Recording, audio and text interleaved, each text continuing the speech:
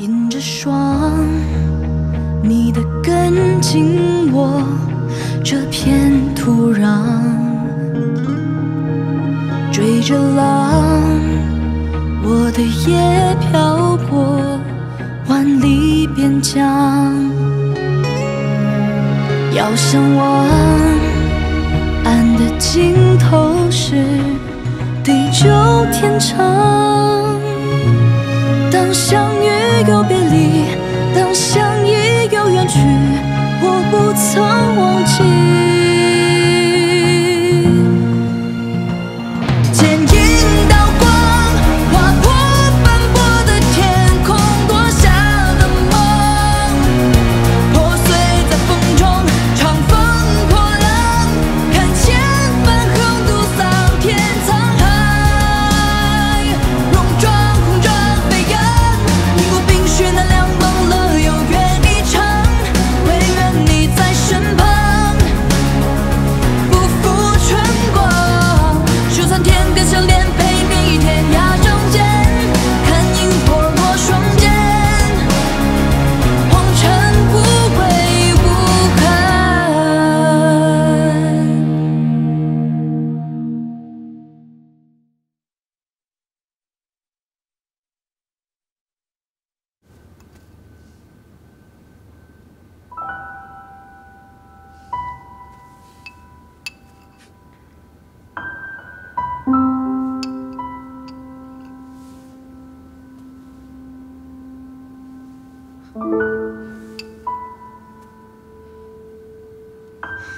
你能没事，真的太好了。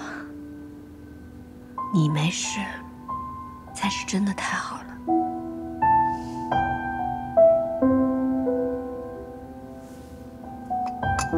我们都以为太子妃你朕，反正十七郎都快伤心疯了。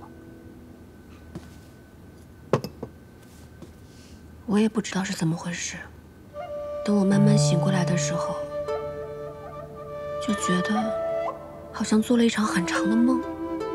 我能隐约听到外面的声音和动静，但就是身上动不了。又过了一会儿，身上才能稍微的动弹一下。虽然心里很着急，但是也只能等到气血流通。等身上完全能动的时候，我这才一跃而起，从棺木中飞出去。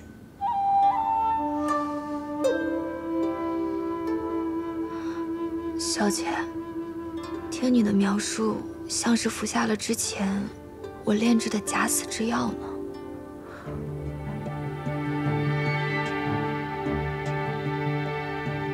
原来如此。桃子，你之前炼制的假死之药，也给过柳成风吗？那时候他还是公子，所以我就把剩下的药都给他了。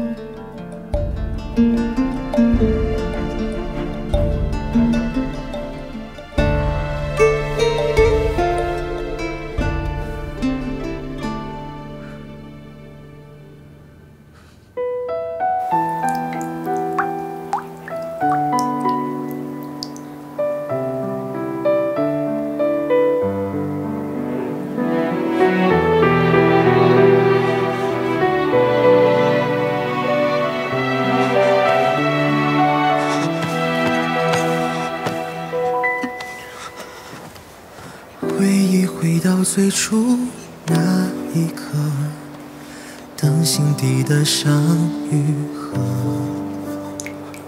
收进我这彼岸的孤火，执念中你曾爱过，心在纠缠着一我已经走了大半路上，撕裂了伤人为你，再过些时日我们就到了。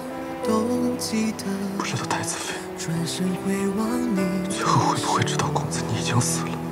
但是无论他知不知道，公子你死的时候，一定是无怨无悔的吧？我想此生只为你活着。当记忆沉默，心已落，忘了死生离合。多想能回到有你的一刻，我在你身边停泊。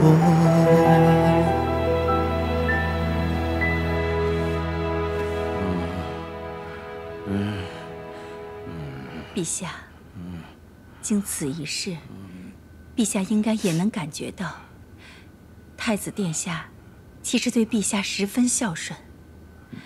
太子和太子妃夫妻一体，那么太子妃必然也是个孝顺的好孩子呀。是这次多亏太子和太子妃了。真有这个儿子，真是万幸啊！皇后，朕打算把这皇位禅让给太子。太子是个有本事的人，将来他一定能当个好皇帝。皇后，等禅位以后，咱们俩就去骊山行宫，过上快活潇洒的日子，好吗？好，只要陛下高兴，臣妾愿意陪着陛下。去骊山好，去哪里都好。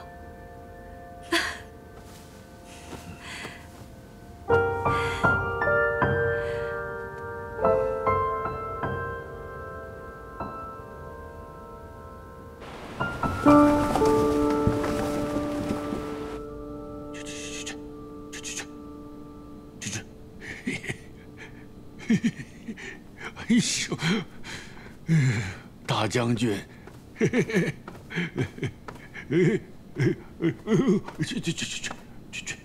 儿臣参见父皇。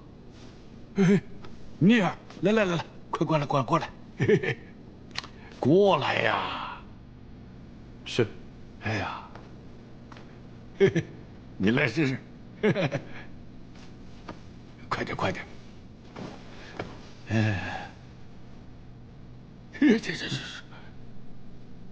这草不是这么用的。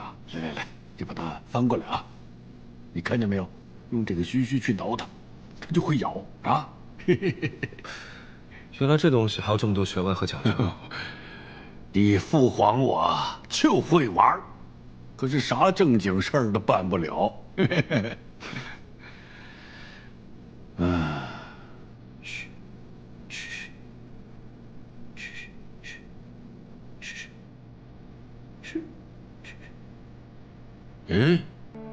这么快就学会了？我跟你说，这点随我，天分。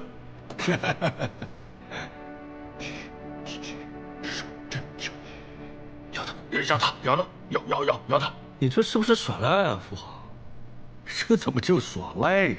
这叫技巧本事，就跟你们打仗一样，需要兵法，需要谋略呀！来，咬！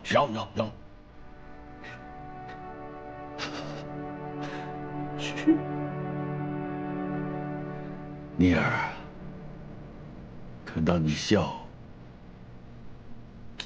父皇真的开心。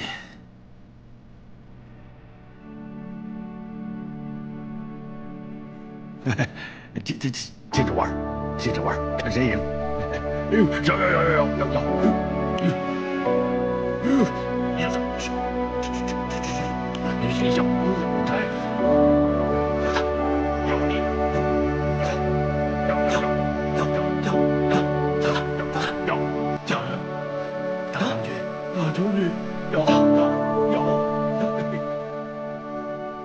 还记得你2岁的时候，我带着你和你的2个哥哥一起进宫，面见先帝。这里的台阶太高，你当时人小腿又短，怎么都爬不上来。我想抱你吧，可你偏偏犟着不肯。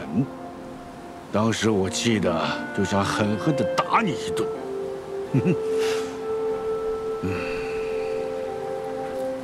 我不记得了，我只记得从小您都没抱过。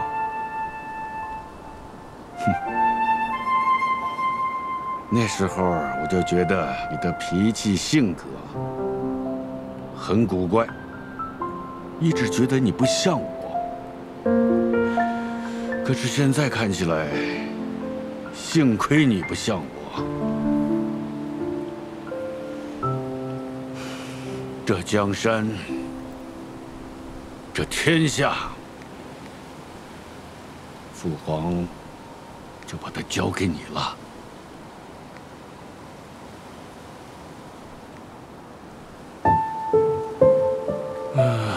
父皇不是一个好皇帝，其实也不是一个好父亲。但至少我有个好儿子，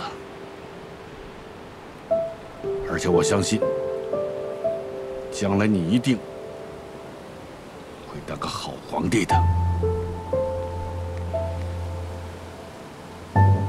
父皇，请放心，我一定会努力做一个好皇帝。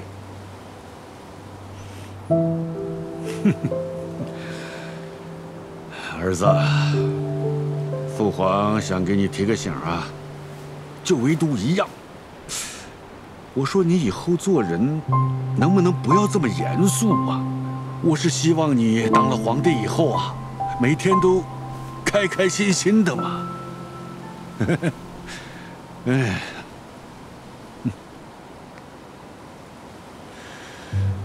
那要是我不想当皇帝了呢？只要你自己高兴，当不当皇帝都没有关系。但是我相信你，一定会找一个可靠的人来当这个皇帝的。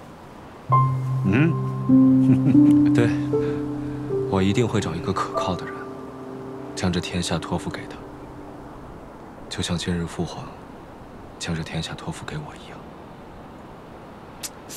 你看看你，你看看你，又严肃起来了。哎呀，我说我儿子，你就笑一笑呗。你想想，你马上就要当皇帝了，你得天天板着脸，面对朝臣们装模作样。哎呀，趁着还没当皇帝，赶紧多乐一乐，多笑一笑，多好啊！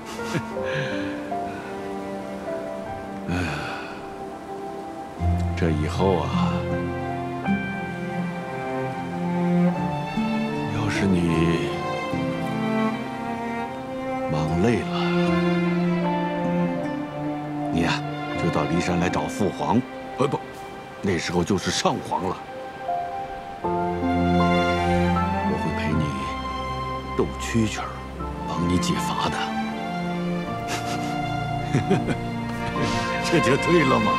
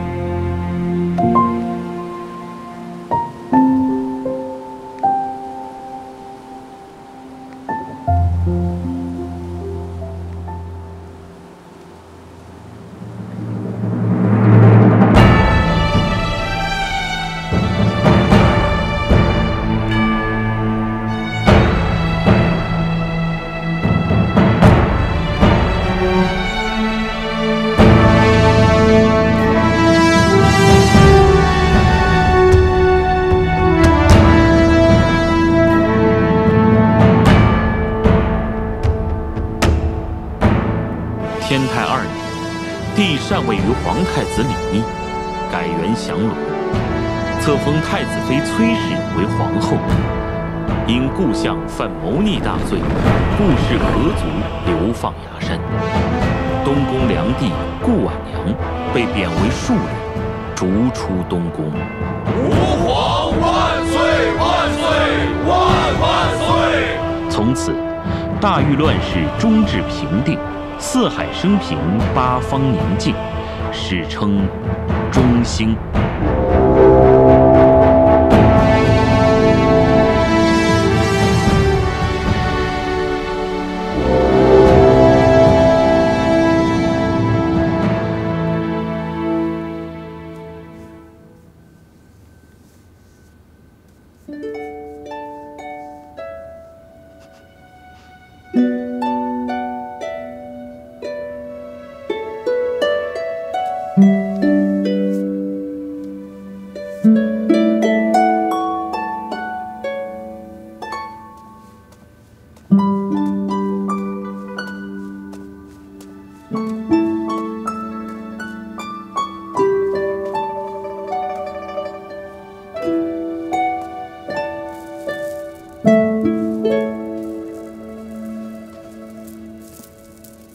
十七郎，你在干什么呀？没干嘛。又在画我，让我看看你有没有把我画的英明神武。你看，我画的你这一剑，是不是如同天外飞仙？把笔给我。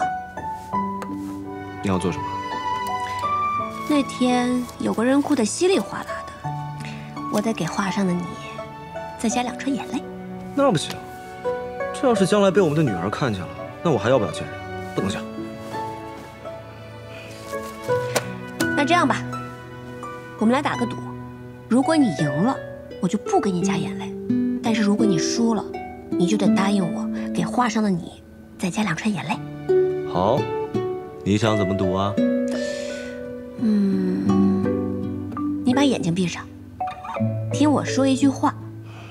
如果你听完把眼睛睁开了，那就是你输了；如果你听完我说话没有睁开眼睛，那就是我输了。又来，这一次呢，无论如何我都不会睁开眼睛，哪怕是你亲我，我也不会睁开眼睛。请。十七郎，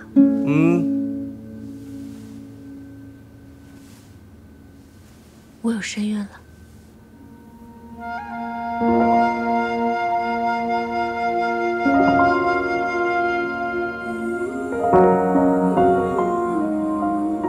真的？当然是真的。我要做父亲了。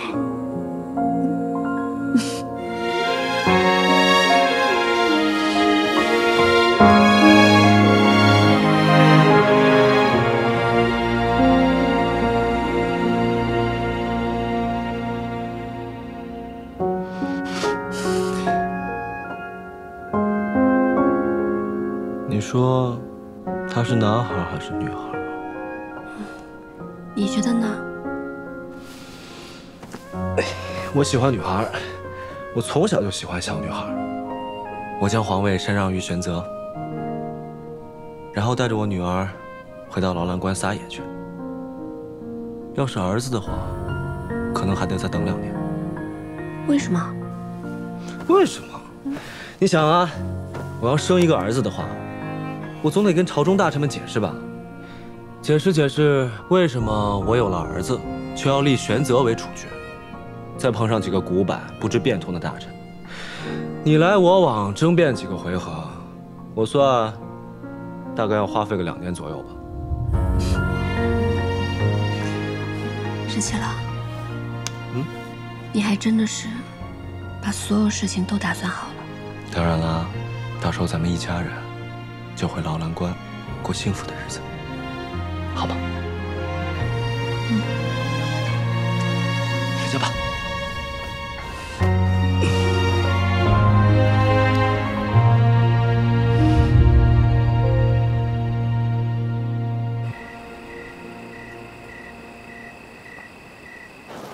好吃吗？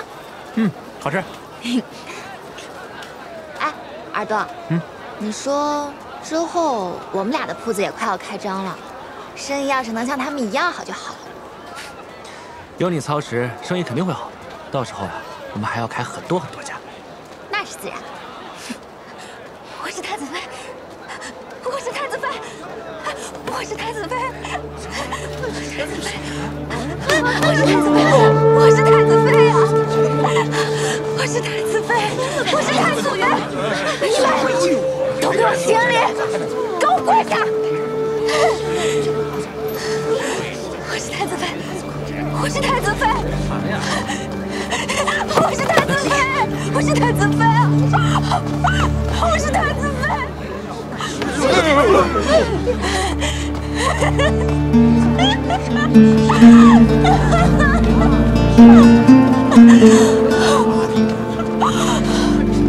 我是太子妃，我是太子妃，我是太子妃。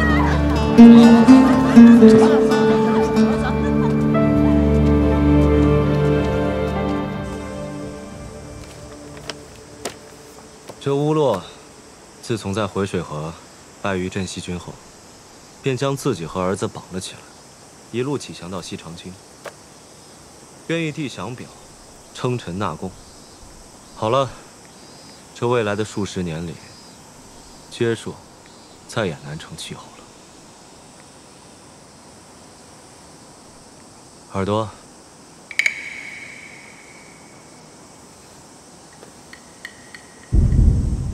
长儿。陛下，什么事？心不在焉，想什么呢？我其实就是在想，当初你是怎么让皇后答应嫁给你的？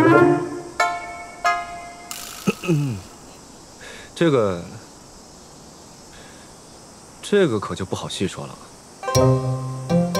总之，我是与他彻夜长谈了一番，用我的诚意打动了他，所以他才肯答应嫁给我。那我也去跟桃子谈一谈。这我可帮不了你啊，反正该说的我都说了，得靠诚意，诚意你懂吗？诚意。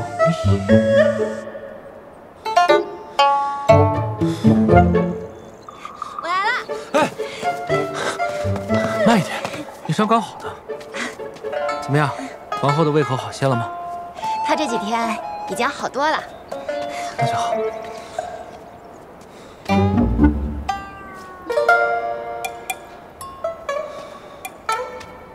你怎么啦？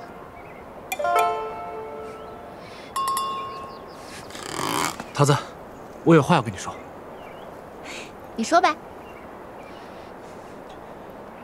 我今天问十七郎他是怎么娶到皇后的，他跟我说要有足够的诚意，可是我没有他聪明，也没有他那么有本事。我想来想去都只想到一句话，就是跟你说，桃子，嫁给我吧，我会对你好的。我知道这没有什么诚意，但是你知道吗？你之前重伤，命悬一线的时候，我真的好害怕。我害怕我万一救不回来，你怎么办？我那时候心很痛，就像刀割一样痛。后来你的伤慢慢好了，我才放下心来。所以我就在想，在今后的日子里，我可以在你身边，陪着你，保护着你，一直照顾你。希望今后的每一天，我们都可以平平安安、开开心心的。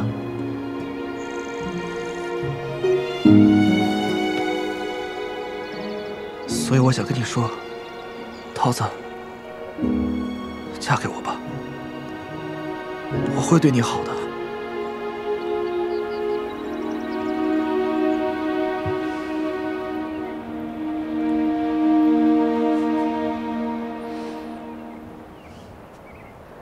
好啊。你是说好？对啊，你刚刚说了那么多，又说的这么有诚意，我自然是答应了。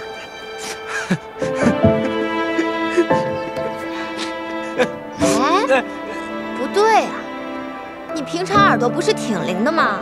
怎么我说这么重要话的时候，你还听不见了？你是不是故意的？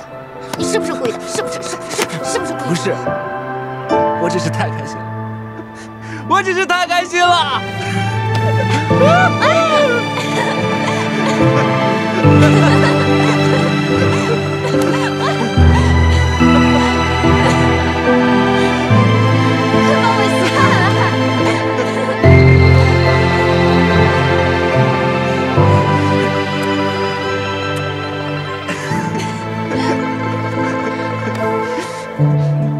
我也很开心。傻子。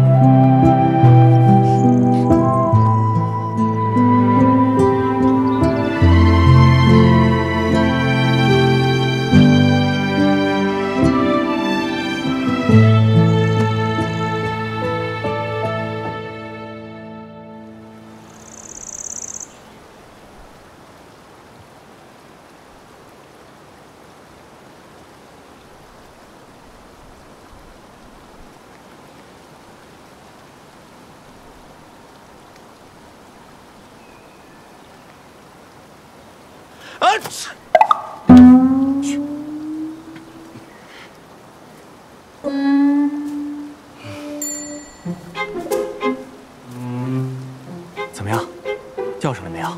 你不看到了吗？一条都没有钓上来。你说你要钓鱼，咱在太液池钓就行了，非要兴师动众跑到乐游原来钓。你不懂，皇后说了，那太液池的水质和湖泊水质不同，太液池钓上来的鱼有股土腥味儿，所以就得来这里钓。哦，这样，我找几个人下去拿网帮你捞鱼。你这样钓到什么时候？那不行，这捞上来的鱼和钓上来的鱼味道又不同，阿英能尝得出来的。这捞上来的鱼，阿英吃一口又吐。想不到还有那么多讲究。哎，有了有了！来，没事没事，快！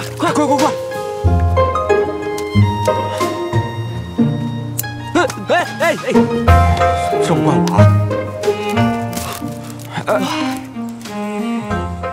那你这个算是钓的，还是捞的呀？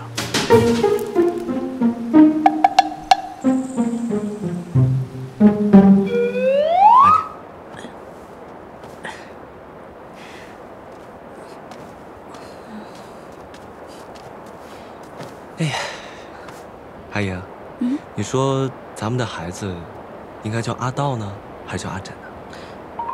你真的打算给孩子取这2个名字啊？那当然啊，咱们之前说好的，这可改不了。那也行。如果生了男孩的话，就叫阿道；如果生了女孩，就叫阿枕吧。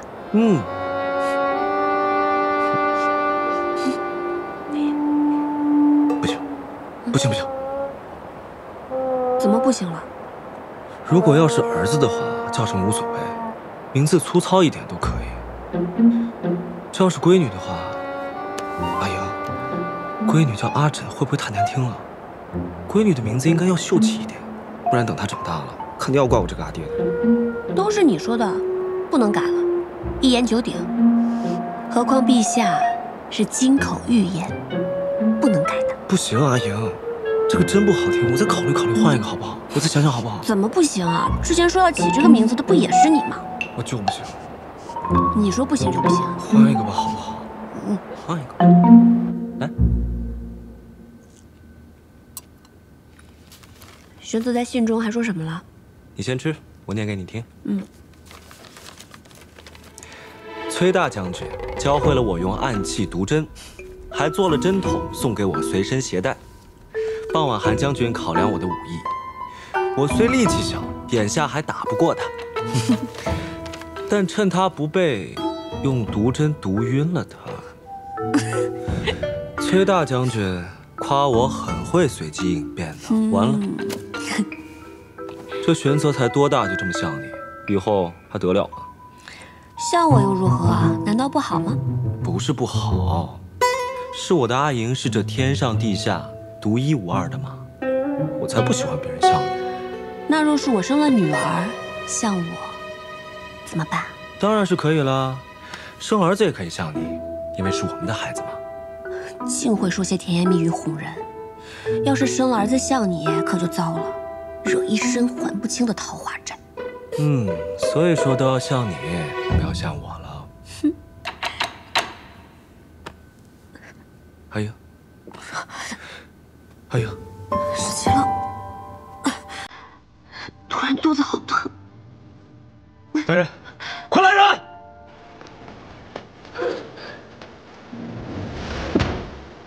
陛下，您还是歇歇吧。我哪有歇？这都1天了，我怎么感觉阿莹的声音越来越虚弱了？她不会出事吧？啊，不会的，夫人生产总是要过这一关的。刚才桃子也说了，一切顺利，您不用太担心的。这要顺利的话，不应该早就生出来了吗？陛下，皇后吉人天相，她一定不会有事的。我只要她平安，只要平安就好。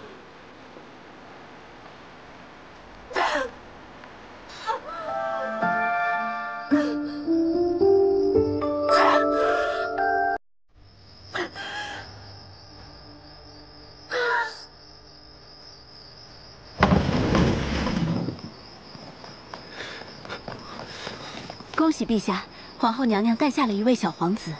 皇后呢？皇后娘娘一切安好。恭喜陛下！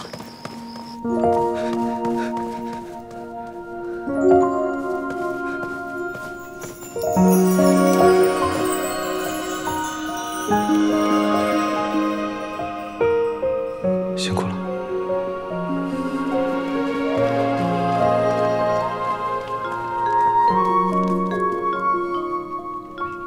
这是我们的阿桃。真的要叫阿桃啊？那我们将来的女儿，岂不要叫阿珍了？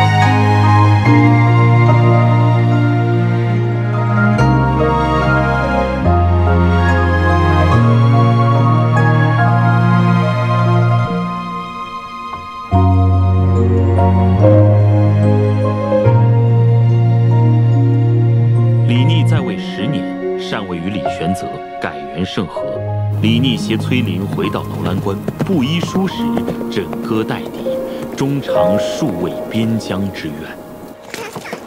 我回来了，阿爹回来了！来，阿爹回来了！阿爹回来了！耶！阿爹今天打了一只黄羊回来，马上烤黄羊吃怎么样？太好了，太好了，太好了！烤黄羊，走！有烤羊吃了！阿娘，有烤羊吃了！有烤羊吃了！开心吗？开心！喜不喜欢吃啊？喜欢，喜欢，喜欢！喜欢，吃烤羊，吃烤羊！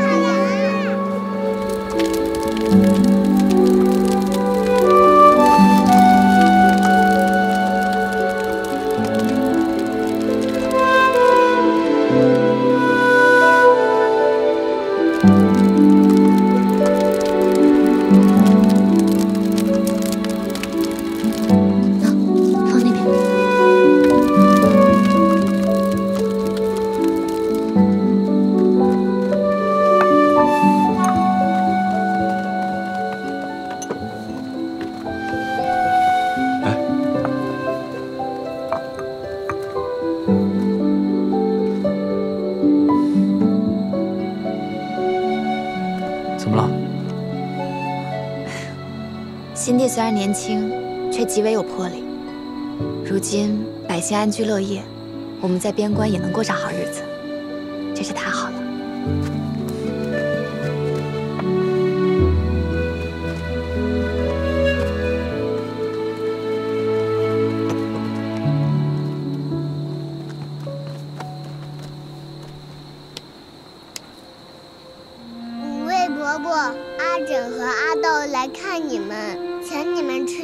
喝酒了。你们别客气，不够还有呢。阿爹打了好大一头黄羊。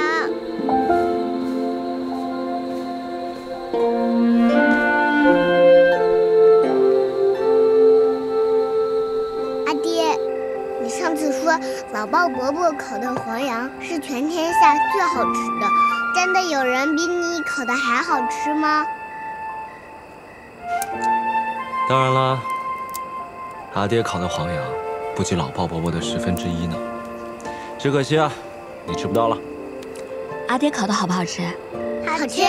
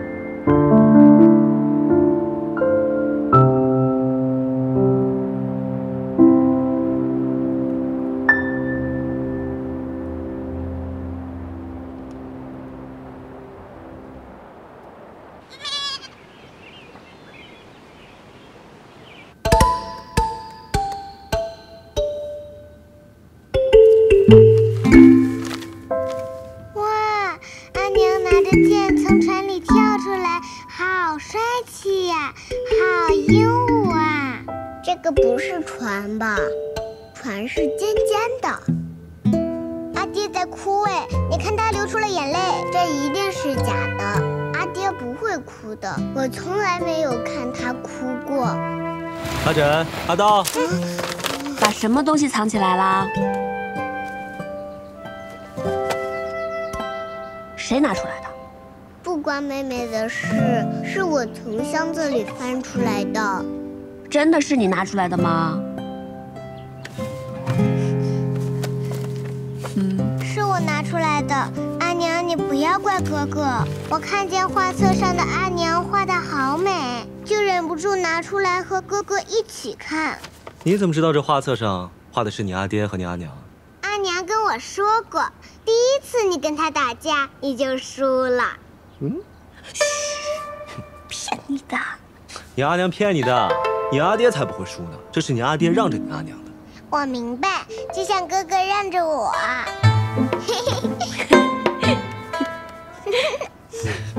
就像哥哥让着你一样，但是将来也会有别人让着阿枕的。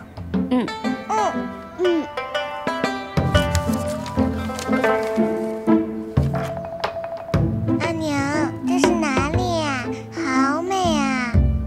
这个地方叫做乐游原，是个很美很美的地方。等你跟哥哥再长大一些，阿爹跟阿娘就带你们去这里玩，好不好？好。想去吗？想。这画册里呢，画的是你阿爹和你阿娘，但是呢，阿枕、阿道，等将来你们自己也会遇到有趣的人、有趣的事，属于你们自己的故事，需要你们用一生的幸福去描绘的画册。那我要努力争取画的比阿爹和阿娘还要精彩。那还用说吗？我一定比哥哥的更精彩。我要比你精彩。我慢点啊！慢点，别摔着。真的当相遇又别离，当相依又远去，我不曾忘记。剪影刀光，划破斑驳的天空，夺下的梦，破碎在风中，长风破浪，看千帆横渡桑田沧海，戎装红着飞扬，逆过冰雪那凉梦了有缘一场，唯愿你在身旁，不负春光。阿莹，我希望天下每个人都可以找到自己心中的乐游原。一定会的。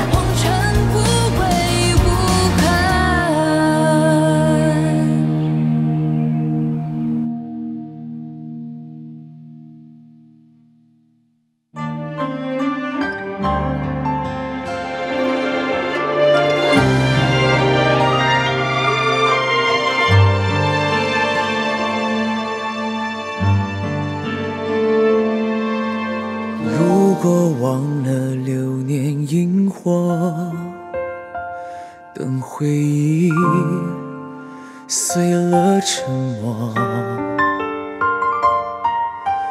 若在你心上的斑驳，那牵扯是我难舍。如果思念不曾遗落，却念着回到最初一刻，宿命曾有过的温热，多想为你留着。如果爱记得我们曾承诺过，从此爱上我也要为你活着，沿着记忆的轮廓，等待是我的执着。